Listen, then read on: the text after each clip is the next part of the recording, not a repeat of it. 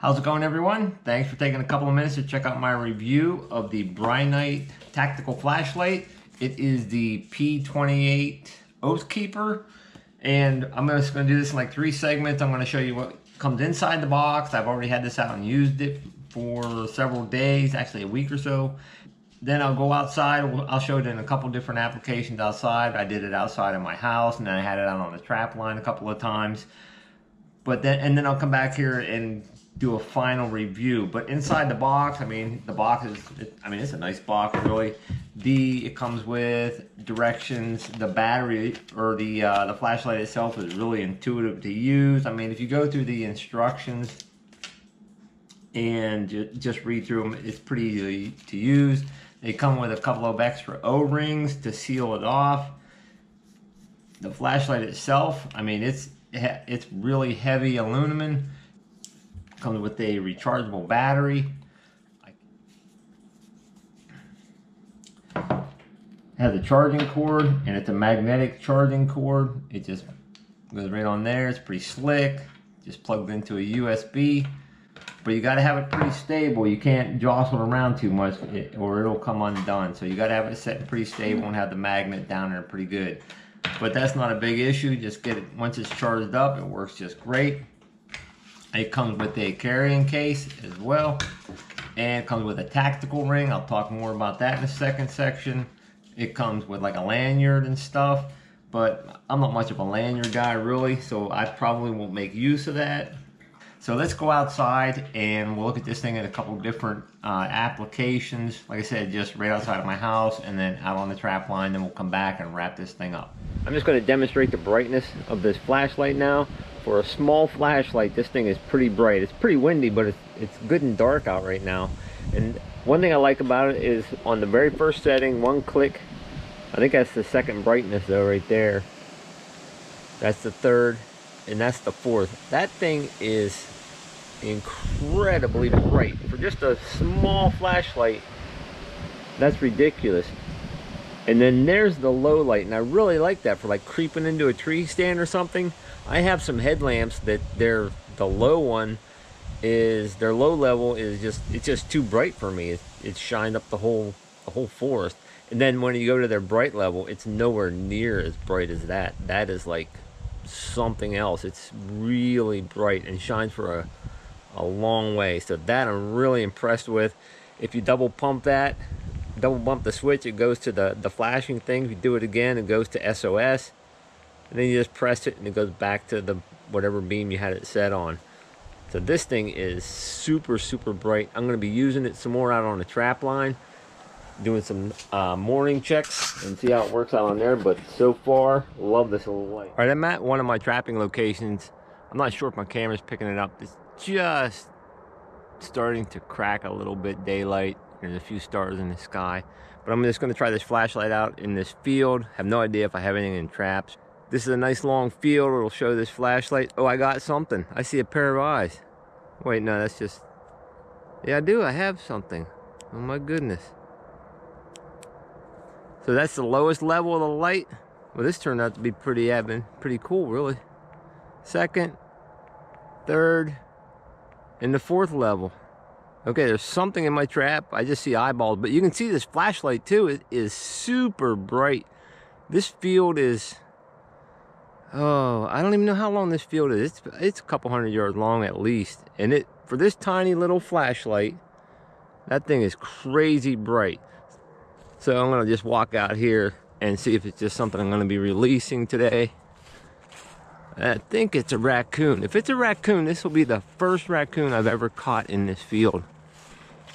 That was one of my suspicions yesterday when I saw my pan cover. It was all chewed up.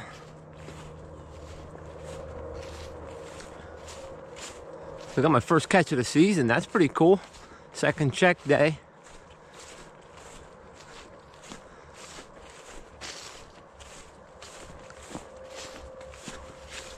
Wait, it's got some pretty... Wait, I think it's a fox. Oh my goodness.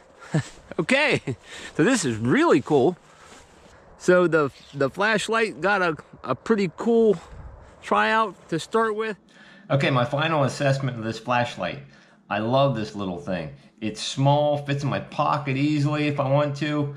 It is, for the size of this flashlight, it's super bright. I mean, push button back here, seems pretty solid. I'm going to shine it on my hand there. That's usually it's on the lowest level right now. There's level 2. I showed all this stuff outside. 3. There's level 4. That thing's hurting my eyeballs. And hit it again, it goes back to 1. If you double bump this, it goes to the strobe. That thing's pretty crazy, but hit it again and it stops. But if you hit it twice and then hit it again, it goes to an SOS mode. And then just press it again and it goes back to the regular beam. So it's easy to use. Like I said, it's super bright. As a flashlight, it's awesome. I think it retails for $69 on Amazon. That link will be in the description for sure. Like I said, I already covered the charger and I covered the lanyard and stuff if you want to check that out. The carrying case, this thing's pretty cool too, really. It'll swivel. You could put it on like some webbing or something if you were like a law enforcement officer or something. It really is a secure thing on a belt or say a piece of webbing. This is a 1.5 inch belt right here. It would fit on a 2-inch belt pretty easy. But the one thing, you can't just pull that off because that little extra hook right there grabs a hold of that thing, so you can't just rip the thing off. It's almost, for me, when I had it on my waist, it was easier for me just to undo my belt and pull that back out through, rather than trying to push that against my body and trying to slide that out of there. It's almost like a pistol holster. That thing is really secure on a belt, and I know it'd be really secure on a piece of webbing too. The couple things about the tactical ring. One, this is like can be a self-defense thing, a thing to make it easier to hold the flashlight itself. It goes on this back end of the flashlight, and so when I first stuck it on there, it fit snug.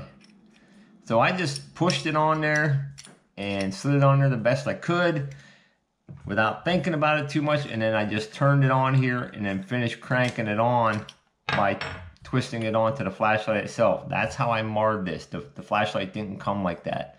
So that was user error right there for sure. So if you're gonna use this tactical ring, first thing, make sure you have it slid completely on. There's a little rubber O-ring here where that thing seeds against. You need to get that thing pressed up on there before you turn this on to here, or you're gonna mar your flashlight like I did. Now, if you want to use this, and the second thing I want to tell you is before you slide this on there, you'll want to orient that thing the way you want it to. Because when I first had it on there, like your pinky could go through there if you wanted to.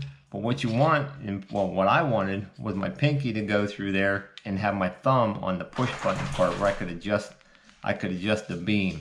I had it all cocked. I had it actually reversed to where the push button was underneath. So I'm not sure if I'm putting this back onto here, but you'll want to make sure you get that thing oriented correctly, and you'll have to twist the back piece of the flashlight on the whole way first and see where you want this thing to end up at before you put it on, because once it's on there, it is tough to get off, let me tell you. So make sure you want it on there and make sure you get it in the right spot.